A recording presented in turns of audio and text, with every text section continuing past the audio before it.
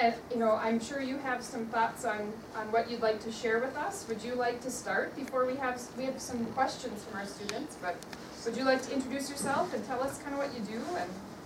Yeah, sure. So my name is Chris Johnson, and we farmed near Edinburgh, or by Garter. So you're probably familiar with that town nearby you. So that's where I'm from. I grew up there, and Danny and I played basketball a little bit in the summertime together. Yep. So, but I started working here down in Houston, Texas, at the NASA Johnson Space Center. Down in Houston, we have what's called Johnson Space Center. There's about 7 different agencies for NASA around the country. You're probably familiar with the location where the astronauts launch or have launched in the past using the space shuttle. That happens in Florida at the Kennedy Space Center. But here at the Johnson Space Center, we work on design of spacecraft, and this is where we train the astronauts, and this is where the astronauts return from their missions. In fact, Scott Kelly just got back last night around midnight here to Houston, and so he's been rejoined with some of his family and friends, and since he's been in space for a year, which is a big milestone, and I'll talk a little bit more about that, he's going, when a person is up in space, since there's no gravity, over time, their body kind of gets used to not having gravity, and so they're not walking around, and using their muscles the way they typically do when, like we all do on Earth with gravity. And so with some of his muscles, although there are equipment on the space station up in space to do like running on bungee cords that will pull your body down to run on a treadmill and things like that, there's still, it's very hard to do an exact analogy to the gravity we have here on Earth. So he's going to take some time to kind of reacclimate back to Earth gravity, and for his muscles to get back into shape. So I've been here for 20 years down in Houston, and done several different things in the 20 years I've been here, working on design of spacecraft, and I currently am a project manager for the parachute system that we're building for NASA's next spacecraft that we're building to send humans to deep space, whether to the moon or to the Mars. And so that spacecraft is currently in development. We did a flight test last year, December, so a little over a year ago, where we launched from the Kennedy Space Center, and it was a quick 4-hour mission. There was no one on board, no humans on board. It was kind of the first test of this spacecraft, so we wanted to do it unmanned, just to reduce the risk to flying people. And that test, where we flew this Orion spacecraft, it's a capsule-shaped spacecraft, went about 3,600 miles away from Earth, and then came back to Earth and re-entered the atmosphere, kind of simulating the same re-entry speeds that the spacecraft would see if it were returning from the moon or from the Mars. And that's important because there's this thermal protection shield we have on the bottom of that capsule, and we can do so much to test that on the ground here on Earth, but the only way to get a true test verification that thermal protection system will protect the spacecraft for the re-entry speeds of 20,000 miles an hour blazing through the atmosphere is to actually go do a full system test. And so that last year's test was really important from that perspective, as well as once it gets into the atmosphere, it slows down from 20,000 miles per hour to about 300 miles an hour when the parachutes deploy. And that's where what I've been working on comes into play. So we deploy a couple of parachutes to further slow down the capsule, the Orion capsule, from 300 miles an hour to 100 miles an hour. And then the next set of parachutes slowed it from 100 miles an hour down to a slow landing speed is 17 miles an hour in the ocean. And then there's recovery ships out there in the ocean that would recover the crew if there were people on board. So we went through all that practice to kind of get our first test on this spacecraft, and we have another one coming up in just over 2 years that we'll be doing that again with an upgraded version of the spacecraft that we're designing. And then in 2 to 3 years after that, we'll be actually putting humans on that spacecraft and going to the moon. Now, we'll probably at that point just go around the moon, orbit the moon a little bit, and come back. Again, kind of incrementally stepping up our experience and capability to get back to deep space exploration, to the moon and to Mars. So it's pretty exciting, and it's a good chance that one of you could actually be involved in a mission to the moon or to Mars when you grow older, if you're interested in doing something like that. Because we need good people like you to be engineers and astronauts to keep NASA moving forward. So maybe I'll pause there and see if what kind of questions you have. Yeah, right there in front. Have you ever stepped foot on the moon? No, I haven't. Very few people have. In fact, if you've heard of the Apollo program, that was back in the 1970s. That was the last time that humans had been to the moon. We have not been back there since the 1970s. And so in the 1980s through the 2000 time period, we transitioned to building a space station that's orbiting the Earth. So right now, there's a big, large international space station that we have people on board, and they're doing science experiments, technology development, and so a lot of research, as well as what Scott Kelly was doing this past year is we're also trying to understand the effects, long-term effects of microgravity or zero-G floating in space, what that does to the human body, because when we go to the moon or to Mars, it's going to be a relatively long period of time. A Mars mission, it takes about 6 months just to get to Mars, and then a person could spend 2 years there and then come back and take another 6 months. So it could be a 3-year mission for somebody to go to Mars and then to come back.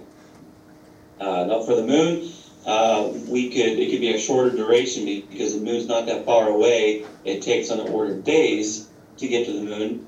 They can spend however much time they want to there, and then return them in a matter of days as well. So that's what we're trying to do, though. This spacecraft that we're building, that NASA's building right now, will have the ability to get humans back to the moon, and then after that, also the ability to go to Mars as well.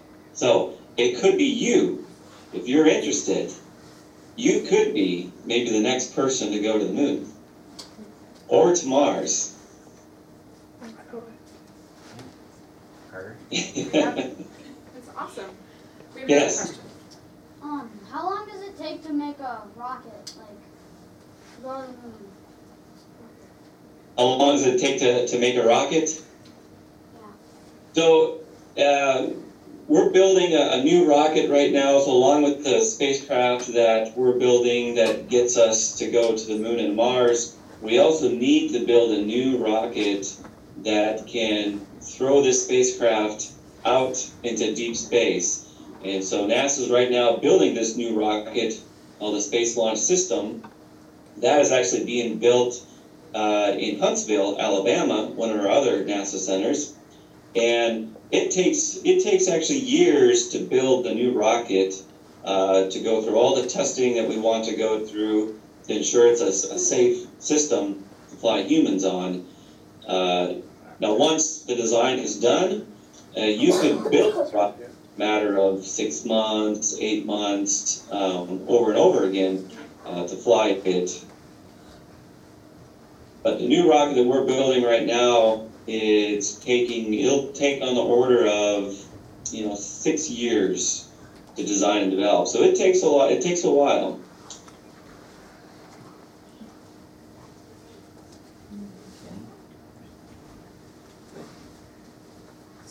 Any other questions?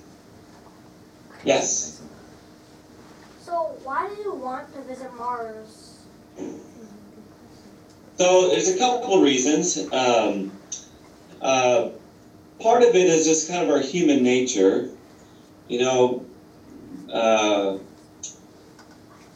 Way back when, before people had come to the Americas, Christopher Columbus decided to come and explore. So he sailed across the Atlantic, which was, at the time, a very treacherous trip with the ships that they had back then. But they wanted to find out what's over there, what's over in Americas. And so he came over and explored the Americas, and we found that the Americas are a great place to live and be, and so now, we live here in the Americas. So it's kind of similar, is we want to go to Mars to explore. We want to go, we've sent some robots there, and we've done some science there with robots, but it's really limited what we can learn until we send somebody there who can make immediate decisions on things that you're finding and that you're doing. And so it's a part of exploration. But the other part of it too is what we learn and the science that we learn. By going to Mars, we might develop a new technology or new knowledge that'll help build something here back on Earth that would be helpful for us even to live here on Earth. There are many examples, there are many spin-offs, is what we call them, of technology that we have developed by developing spacecraft and by doing science that have been beneficial for here on Earth. Just a simple one that I can think of is if you wear sunglasses that have a polarized or UV ultraviolet protection on the sunglasses. That was developed when we were developing spacesuits. And when we put a guy in a spacesuit up in space, we want to protect their face and their eyes from the sun that can shine on them. And so we developed this protective coating that protects the radiation from getting inside the suit. And that coating was then used to put on sunglasses now to help protect you when you're out there in the summer. From the ultraviolet radiation that the sun has when it's shining down on you. So there's lots of different examples like that. So we learn a lot about new technologies that we can also apply here back on Earth. So in general, it's exploration, going and finding new things, because one day we may find that we can live on Mars, and it might be a fun place to stay. But in addition, in doing that, we learn new things that will help us here back on Earth.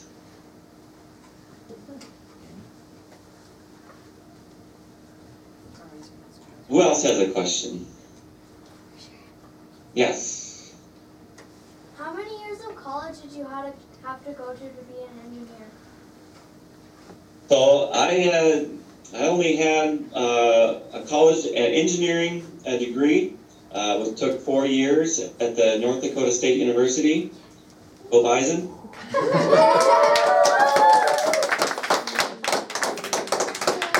So yeah, I went to Fargo. I went to NDSU and got my engineering degree. And while I was at school there are opportunities to go do what's called the internship or co-op. So when I was a junior, I took an opportunity to come down to NASA while I was going to school. So during the summer, I went down to NASA here and kind of learned on-the-job training, learned what they do here, and it was a good thing for me to see if this is what I really wanted to do as well. after I graduated from NDSU, I was hired here at NASA at the Johnson Space Center. So really a college degree in engineering or science is really all it takes to work, at a place like NASA.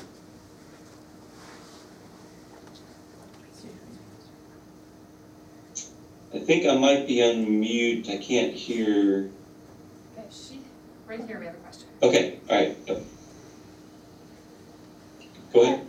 Have you ever met Scott Kelly? Have I ever met Scott Kelly? Yeah, I've met him. I don't know him personally, but the Johnson Space Center here in Houston is kind of like a college campus, or like a school campus where we all come to work, in the same general area. There's lots of different buildings, and so we see astronauts all the time. The engineers like myself see astronauts all the time. In fact, some of us engineers help train them because like an astronaut, when he's getting ready, like Scott Kelly, to go do a mission in space, there's probably a year before he goes there where we're working with him, helping train him, so he understands all the different experiments that he's going to be carrying out while he's up there, as well as getting him knowledgeable with all the systems and things on the space station that he needs to be knowledgeable about to do maintenance on. In addition to spacewalks, every once in a while we need something on the outside of the International Space Station to be repaired, so he needs to be trained about how to get into a spacesuit and how to translate out there in zero G, and to fix something, use tools to fix things. So we work with astronauts pretty closely in the training that they do before they go on their mission. So it's kind of like a campus, a school campus, where we all kind of work together. We may not necessarily be working on the same things all the time, but sometimes we do. But other than that, we still kind of walk by and say hi and things like that. Yes? Why do you like being an engineer? I'm sorry, what was that again? Why do you like being an engineer? Why do I like being an engineer? It's a good question, and I have to say, when I was back on the farm near Gardner, working with my dad, and we would be in the shop, and we would have to fix, an implement or something that needed repair so we could get back to farming. We had to use our minds to figure out how to fix something, and so I think that was kind of the development for me of that was interesting to me, is trying to learn how to fix things and how to put things back together, take things apart, and so that was kind of my general interest for being an engineer. So when I went to school, that's what I decided to focus on because it was interesting for me. And because I like building things, I like knowing how things work, and so building something and seeing it built is fun for me. So that's kind of what I like about being an engineer. Yes. Is it hard to contact with the astronauts in space? Good question. It's actually not. Not anymore. On the space station, they have a similar phone system. It's different, but they have the ability to call down to Earth at any time and talk to people. Talk to either work people, co-workers, if they have a problem they're trying to solve, or if they're on their personal time, they can actually talk to their family for periods of time. So for astronauts that are on the International Space Station, it's pretty easy to talk with people. Now, when you go to the moon, because it's a farther distance away, you can still have the same ability. It's just sometimes it takes another 30 seconds or so pause where you're waiting for that signal to come back and hear what the person is saying, and then you say something back, and it might take another 30 seconds for that signal to get to them. So you still have the same ability to talk to people. It just takes a little bit longer during that conversation. When you go to Mars, it's much, much further away. So the same thing then happens, but it even is a longer duration. It might be many, many, many minutes for you to get the signal and hear what somebody's saying before you can respond and talk to them, and then they have to wait to hear. So communication is easy. The farther you go away from Earth, though, there's a longer delay in that communication. Cadence, you want to ask your question? Have you ever built anything that did not work? Oh yes, I have built things that don't work. In fact, that's a very important part of engineering. When you design something and you do analysis on it, the next really thing you want to do is you want to test it, and you want to test it in an environment where you're eventually going to put what you're building in. So we learn a lot when we go test something that it may not work, and so we work the design we use the testing to find out what went wrong, why it went wrong, and we use that knowledge then to iterate the design to ensure that it always works as intended. So I've built plenty of things that have not worked initially, but we use that knowledge to tweak the design such that it will work in the end. Yep. Who inspired you to be an engineer? Who inspired me to be an engineer? Good question. So I kind of go back to working with my dad on the farm. My dad, when things would break, we'd go to the shop and we'd figure out how to fix it, how to weld it back together, or if some new design came out on a new implement, we'd go figure out how to put that design onto an old implement to have the similar function. So to that extent, really my dad inspired me. My dad as a farmer inspired me to be an engineer. Cool. What do you eat and drink in space? What's that? What do you eat and drink in space? Good question. So we eat very similar things, eat and drink very similar things in space that we do on Earth. However, because it can be challenging in terms of getting the food up into space, and we want to limit the amount of volume and weight of food that we take in space, we use a technique of dehydrating the food that goes into space, and then when an astronaut is getting ready to eat his meal, basically he puts water back into the packet, and he may put it into a food warmer like a microwave to heat it up, and then he may just peel, because there's no gravity in space, you can't just like slap things on a plate and eat like a fork, or a spoon like we do on Earth, because that food would just go everywhere because there's no gravity keeping it on the plate. So they kind of keep all their food and prepare it in a pouch, and then they'll just peel a corner of the pouch out and then put their spoon in it and get a little bit out, and then surface tension will kind of keep the food on the spoon so they can eat it in their put it in their mouth and eat it. But they kind of keep it relatively contained in a pouch while they're eating it.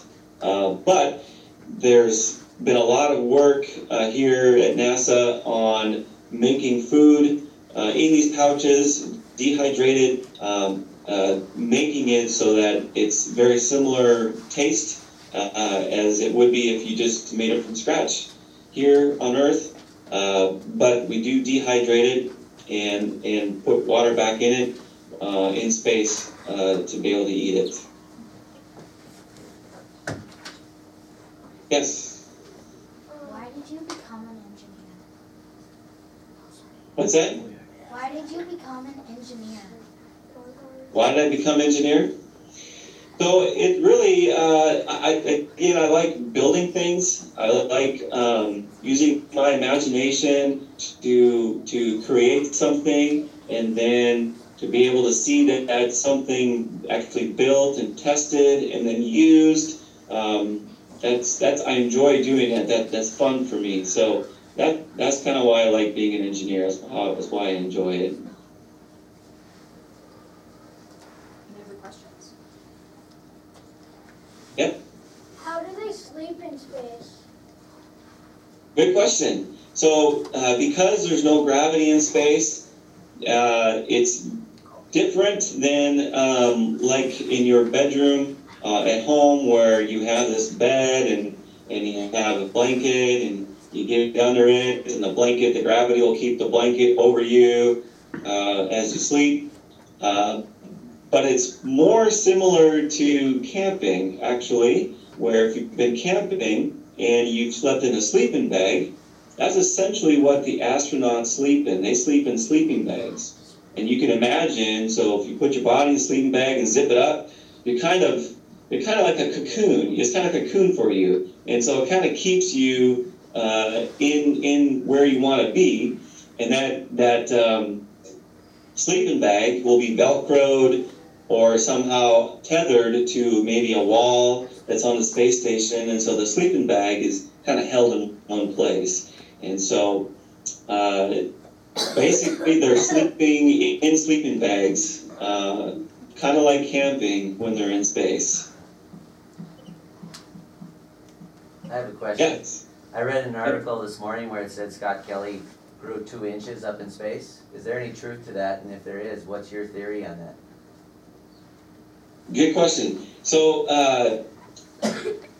yeah, I don't know 2 inches is true, but I actually not sure. Let me say it this way. There is a known fact that when you're in space, you actually do get taller. And what's behind that is when you and I, when we're walking around in Earth's gravity, there's basically this gravity is pushing our body towards the ground. And so our bones are always kind of being compressed, all the time when we're walking, when we're moving around. And our tissues are always kind of being compressed towards the ground. But when you're up in space, especially for a really long duration, with that lack of gravity, there's nothing over just that steady long period of time that's pushing your bones down and compressed together.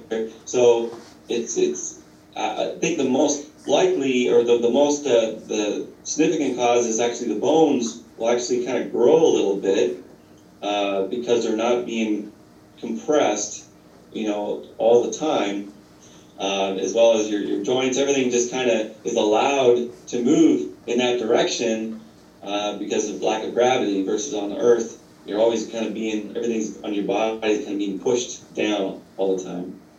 But it is true that during a long mission in space that you do grow. Riley? Yes. When did you start working there? When did I start working here? I started working here 20 years ago.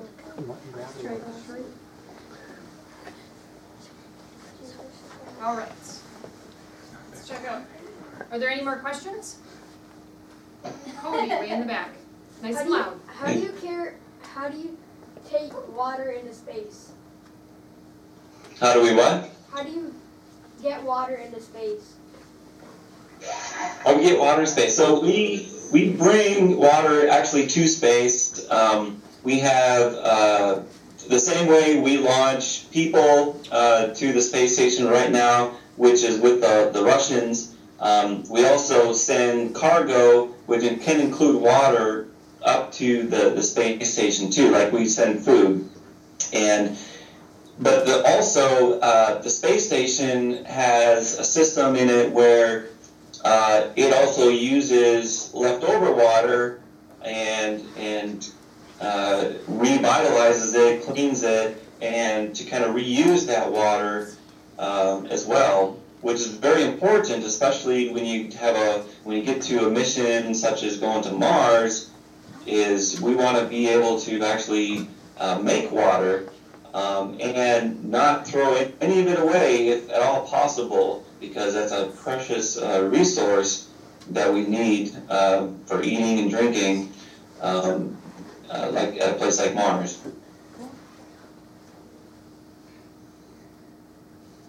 Mr. Druckerman? Yep. Can you bring animals into the space station or up into space? We can bring animals up into space. Right now, there's really no pets that we have bring up to space. And I will say the very first astronaut, if you will, that the Russians, when they were developing the same capabilities that we in the United States were developing back in the 60s, they flew a dog up into space.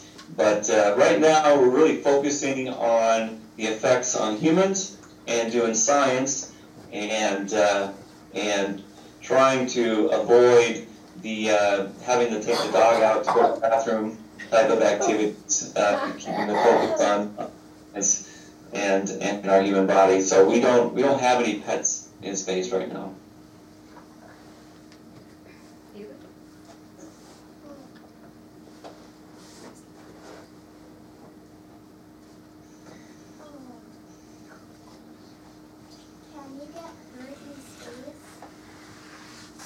Can you get hurt in space? Yeah. Yeah, very similar to on Earth. If we happen to accidentally rub our elbow on a sharp edge or something and get a cut, those types of things happen. And so we have, the ability to, just like we do on Earth, put a Band-Aid on it and things like that. Part of some of the research and the science that we're doing on the International Space Station is to figure out also how to take care of some larger problems that can occur, like a heart attack. Now the astronauts that go into space are very healthy, and we don't expect situations like that to occur. But a part of, again, trying to advance our knowledge and get us to a point where we're comfortable sending humans to Mars, we need to be able to understand how to take care of things like that, how to basically have a quote-unquote emergency room and the equipment associated with the things and emergencies that could happen to a human up in space. So we're doing that now on the space station in different science experiments to kind of develop those capabilities to basically have someday an emergency room and the equipment involved to take care of issues that could come up, health problems that could come up in space.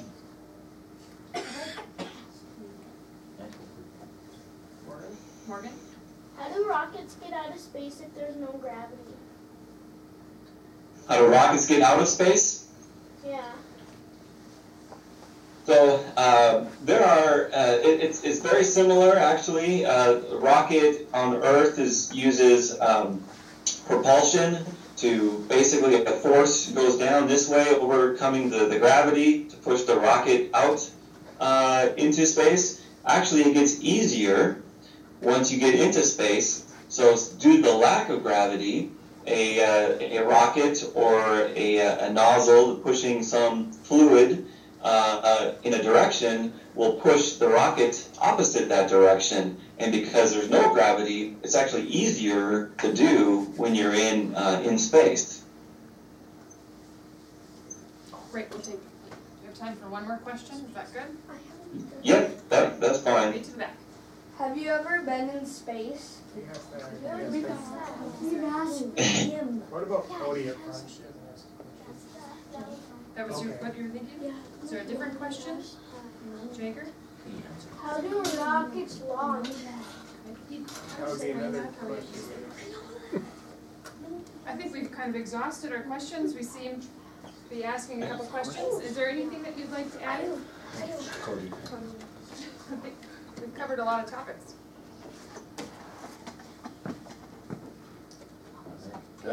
Tucker? Can your ears pop in space? Can your ears pop in space? Yeah, do you know why ears pop? Are you talking about like when you go swimming and sometimes when you go a little deep, your ears pop and you need to kind of pop them to relieve the pressure? Yeah, it's very similar when you're going up in space, as if you're also going into the water, where depending on the atmospheric pressure outside your body, you need to kind of equilibrize the pressure that's on your eardrum from the inside with the pressure that's on the outside.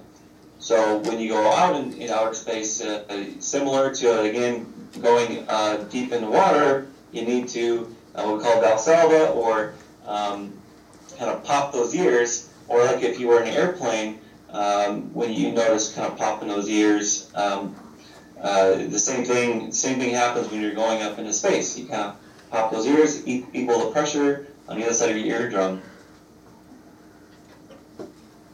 All right. I think we better thank Chris Johnson for joining us today. This was quite an experience. Thank you. Thank you.